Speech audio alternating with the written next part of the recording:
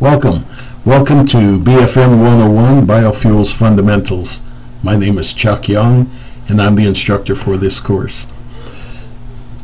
The course is an overview of the biofuels industry.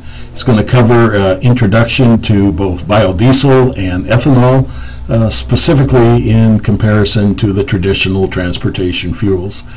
This course also includes a discussion on careers in the biofuels industry. This course is designed to be the first in a series of classes in the AAS degree in biofuels manufacturing technology. The course is designed to outline the remainder of the program and offer insight and relativity to the classes to follow.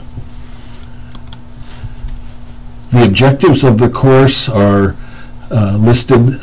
We will discuss alternate fuel options in the context of global fuel consumption, compare traditional and alternate fuel advantages and disadvantages, explain the production process of making ethanol, explain the production process of making biodiesel, describe possible biomass feedstocks from food and non-food sources, demonstrate knowledge of environmental considerations such as carbon emission, soil erosion, and impact on water resources.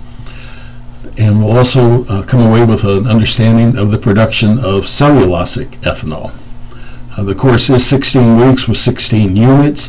The units will involve required reading assignments, participation in discussion boards, quizzes, and then a final.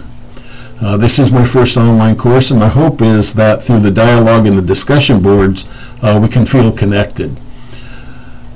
I am more than happy to meet with anyone on campus in person or via the office, virtual office button on the